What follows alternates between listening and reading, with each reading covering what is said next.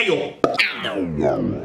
To Callum's corner, I've just had an incredibly dramatic incident. It was literally a matter of life or death for a few seconds, and it just perfectly raped everything up my arse. So, I've just got back from my mate Susan Boyle's. He's got the day off. I've been over for a little bit of afternoon sexual gratification. This is not about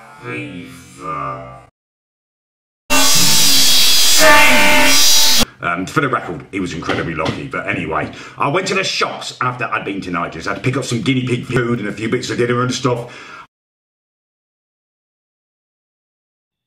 Yeah, right, well, let me explain. What happened was, I was cooking black people, and I was trying to show off my cock, just, you know, to share them, because I'm not Margaret Thatcher.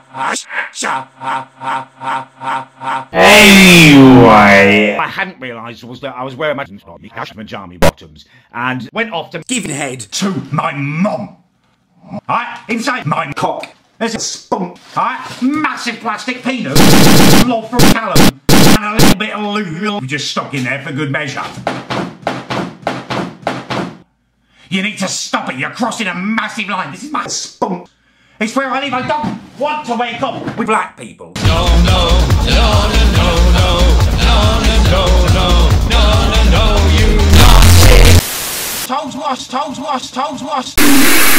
Oh yeah, and welcome, stupid cheap laughs is going for. To Callum's corner, right? This is a final solution.